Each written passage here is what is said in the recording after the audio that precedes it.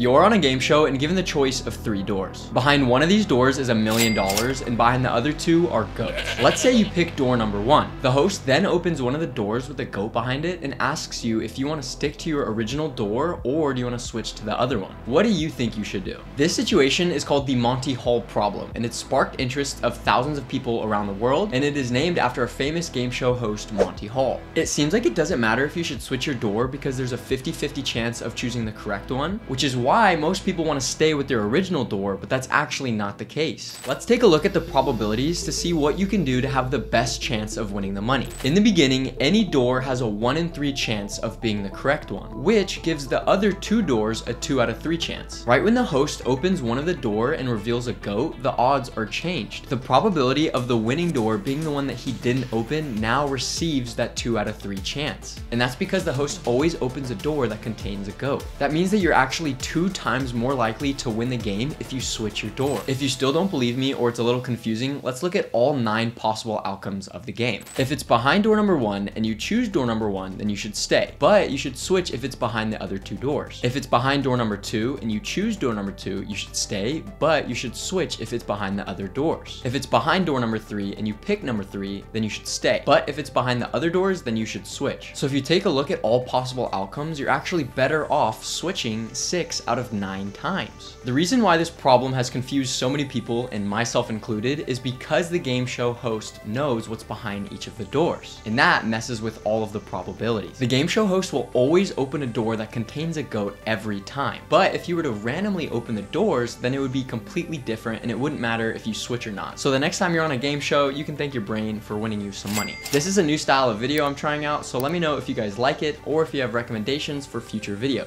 Thank you so much for watching, and I'll see you in the next one.